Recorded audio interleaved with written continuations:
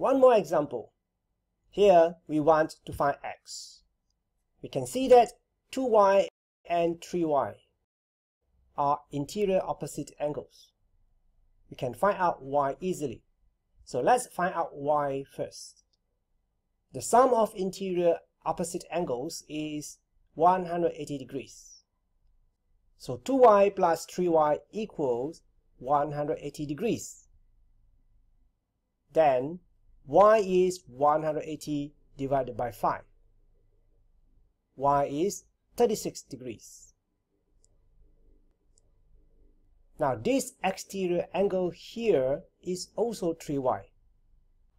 Why?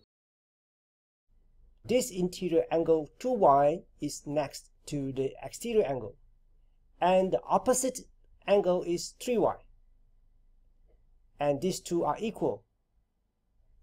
Since y is 36 degrees, the exterior angle here is 36 times 3, which is 108. Next, let's look at this triangle. The sum of interior angles of a triangle is 180 degrees.